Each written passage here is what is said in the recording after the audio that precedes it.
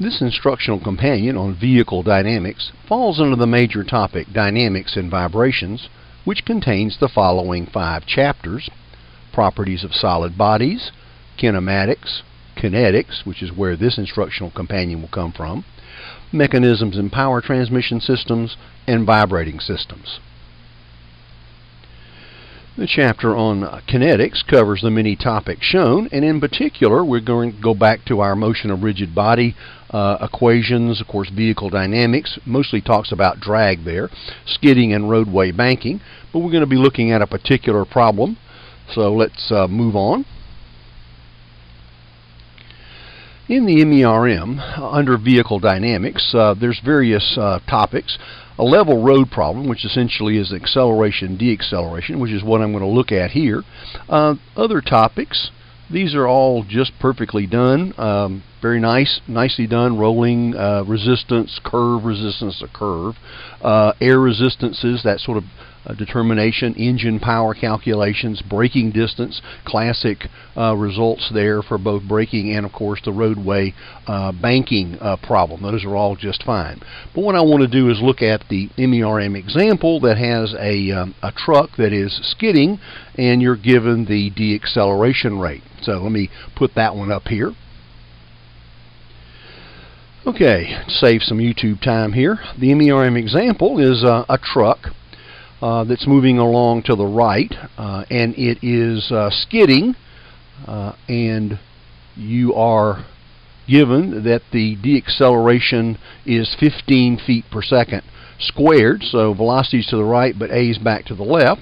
You're given the location of the centroid of the truck, 6 feet, 8 feet. Might have thought that would be the other way around with the engine in the front, but maybe you got a big payload in the back.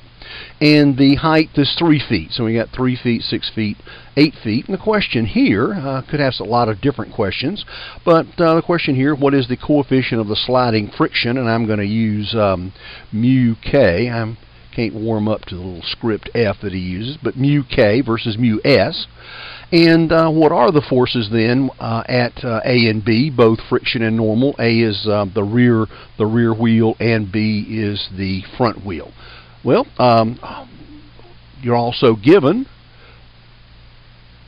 that you have a 5,000-pound mass truck. Well, we're off to a bad start already.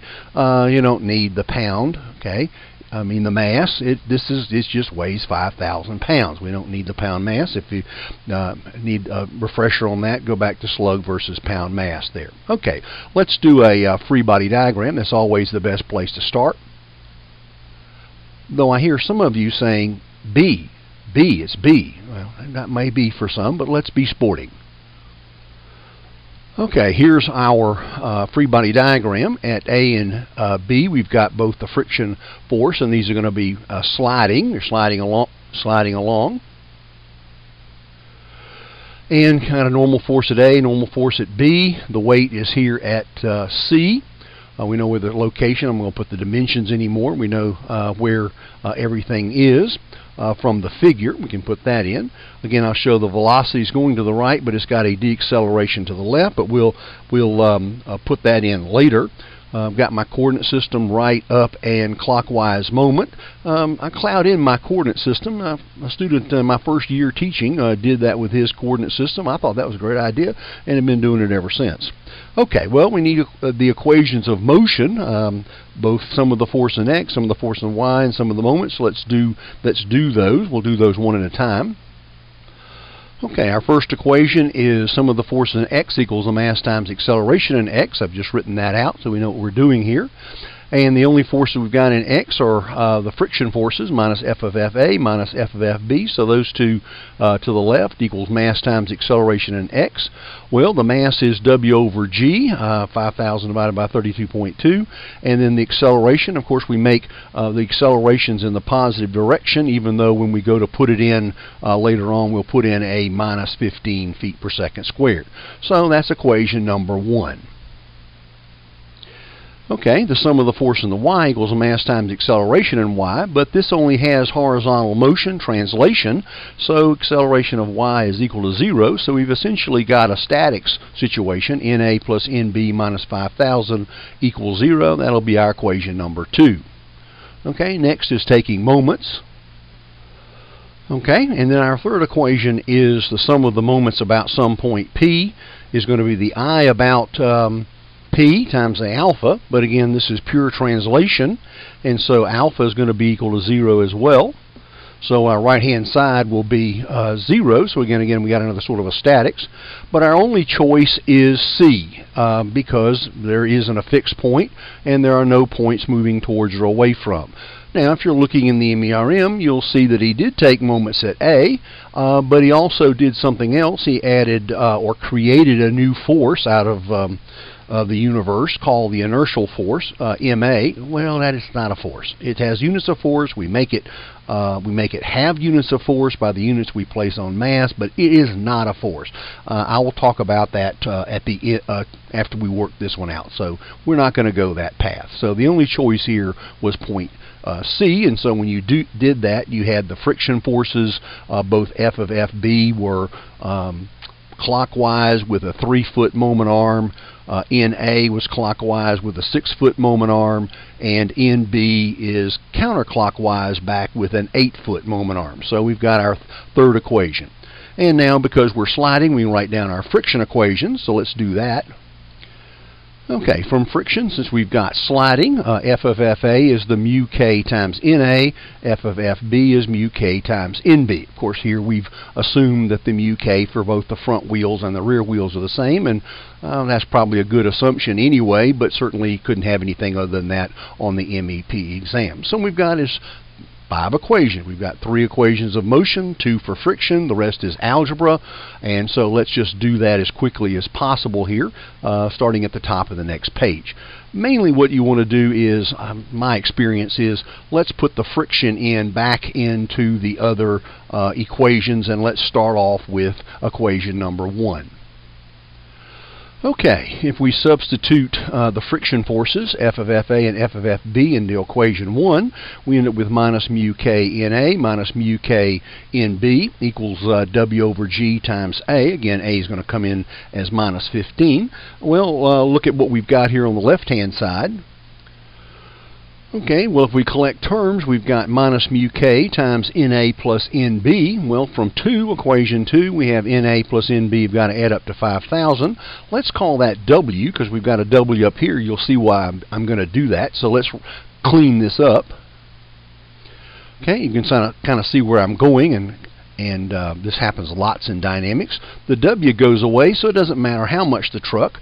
The more general expression, really what you would get is that A is equal to minus mu kg. If you were given mu k and had g, then that would be the deceleration, or if you're going the other way, we'll talk about that another time. But what we're after here is mu k, so let's just do that. Mu k then is equal to minus A over G. Okay, and so we can now put in our minus and then minus 15 feet per second squared divided by 32.2 feet per second squared. And the two minuses, we don't have to pencil whip the problem. Okay, those go away and you end up with the answer in the MERM. I think it's too accurate, but we'll carry that along. 0.466. I'd have made it 0.47, but there's the answer. Okay, well, now we can take that and find the other. We still got to find NA and NB. But don't miss the fact that if you're looking for either one of these, this is going to show up many, many times that the acceleration is mu kg, either accelerating or deaccelerating. So you can boil this down and not have to go through all these steps in the exam. Okay, well, we substituted F of FA and F of FB into equation 1. Now let's do it into 3. Equation 2, of course, the relationship between NA, NB, and W. Well, you can see what's going to happen here. So again, we can pull this together, have mu k times NA plus NB, and we know that's equal to W.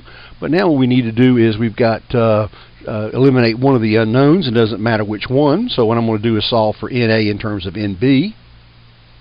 Okay, so from 2, NA is 5,000 minus NB, but again, let's use W. So NA is W minus NB. We can put that in here, and we'll have an equation only in NB and W.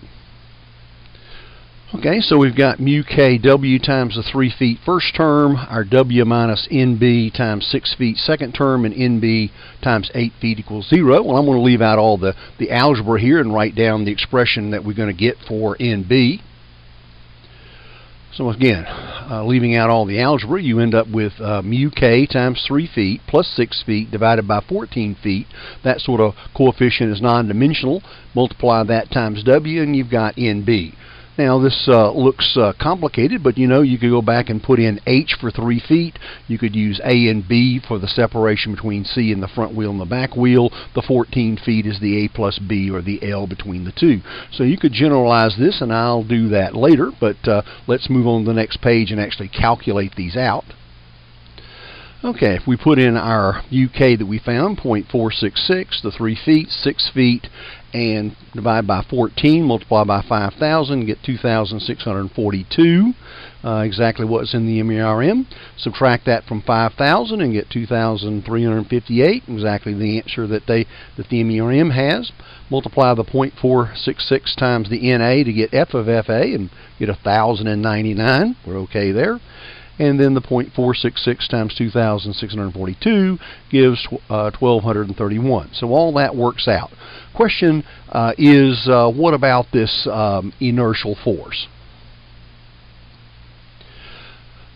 Well, here again, to save YouTube time, here is the equation for the sum of the moments about point A, which again I say is not the right point, or at least a valid point. You have to assume that counterclockwise is your positive. You have to assume that. There's no coordinate systems. Well, that's okay. And then the 14, well, we got feet everywhere, but this ought to be 14 feet, which is, of course, the 6 feet and the 8 feet. And got several other terms here. We've got 5,000 pound force here, 5,000 pound mass there. No. Take 5,000 and divide by 32.2 and get, of course, you keep the wind of your calculator, 155.28 slug. And then notice he's put in A, but what happened to the minus sign? Okay, well, this is what's called dynamic equilibrium. If on that slide of kinetics, you'll notice it's missing. I do not warm up to that. And where does that come from? In the little discussion there, it talks about that. So let me write that out. In fact, I'm about to run out of YouTube time, so let's do this in a part 2. Talk about D'Alembert and his principle. Again, I invite you to visit my website as part of your exam preparations.